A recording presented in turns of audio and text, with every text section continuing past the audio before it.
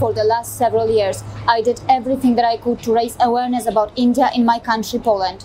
I created documentaries and videos in the Polish language on India and its culture, which were shown in Polish schools. I even went to schools in Poland to give lectures about India. I told them about the great deeds of the Indian Maharaja, something that many in Poland had no clue about. But today, I feel very disappointed. I tried everything that I could to spread love, but a single person's effort can't remove the hatred that lies in many people's hearts. Yes, there are people in Poland who love foreigners, who do not discriminate and who are inclusive, but there are also some people in Poland who think differently.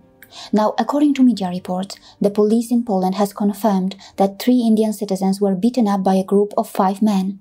The incident took place in Przemyśl, a city which is very close to the Ukrainian border. It was reported that out of those 3 Indian citizens who were beaten up, 1 was hospitalized. It is important to know that many innocent Indians, and in particular Indian students who have absolutely no part in this conflict, are fleeing Ukraine. Many Indians, as well as many Africans, have reported incidents of abuse, racism and discrimination in Ukraine and at its various borders. Racism has always existed in Europe. A cunningly projected, shiny image can't hide the truth forever.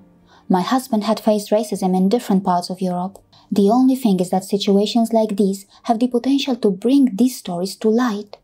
Thousands of similar incidents like these take place regularly, but never get reported. It is also important to note that Poland is playing a key role in evacuating Indians from Ukraine, and officials in Poland are working together with their Indian counterparts to help those Indians who are stuck. Don't forget that there are many positive stories and positive experiences too. I am personally in touch with the Polish ambassador to India regarding this, and hopefully soon I should be able to share more updates regarding this. Also, I would like to share a message. If you are from Poland and if you are not aware of the story of the Indian Maharaja who rescued Polish children during the World War II, please watch this episode. Remember, history is being written right now. How we behave and how we act today will be remembered. This is an opportunity for Poland to show to the world who we are as people and what we stand for. These Indians have already faced so much hardship and trauma in Ukraine. The Indian government is making arrangements to bring the Indian students back to India. Help them if you can. And if you can't, please don't hurt them.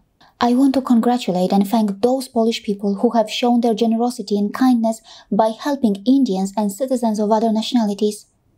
Let love conquer hate, please.